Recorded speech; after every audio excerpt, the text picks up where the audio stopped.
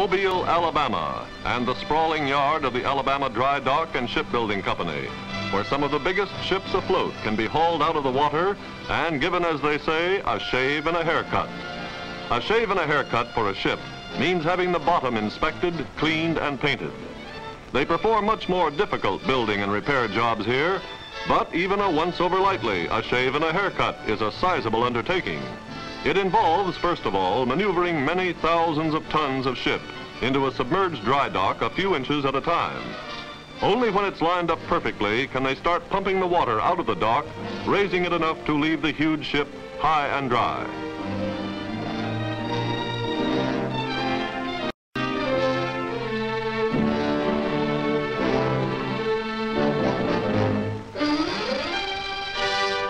It takes more than an hour to get the ship in position and then bring it out of the water, resting on cradles set in place earlier by experts who were guided by the ship's blueprints.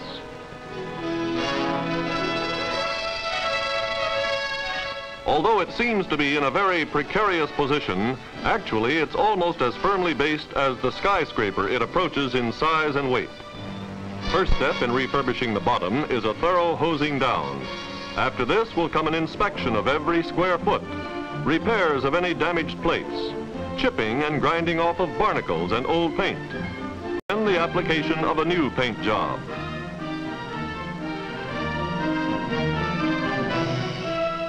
Although it's been in business nearly 40 years, the company, with its ultra-modern facilities, is representative of the youthful, energetic southern shipping industry that only in the past few years has really begun to come into its own.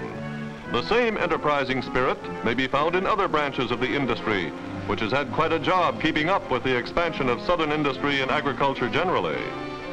Firms like the Strong Shipping Company of Savannah, Georgia, handle not only the exports and imports of southern farms and factories, but extend their services as well to areas as remote as Wisconsin and Nebraska, serving as their outlet to the world too.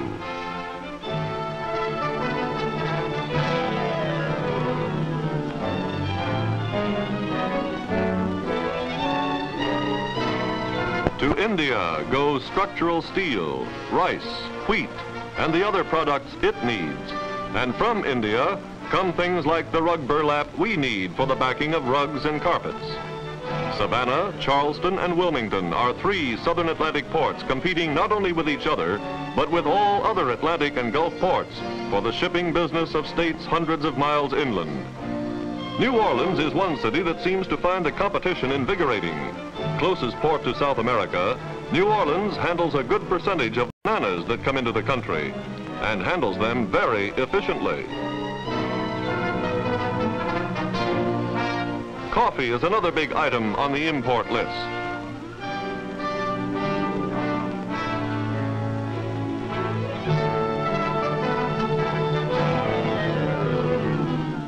And another big city taking part in the growth of southern ocean traffic is Houston, Texas, which had to build a 57-mile channel to the Gulf in order to become a seaport. Cotton is shipped out in 100,000 bale quantities every year. But the South's economy is no longer strictly a cotton economy by any means.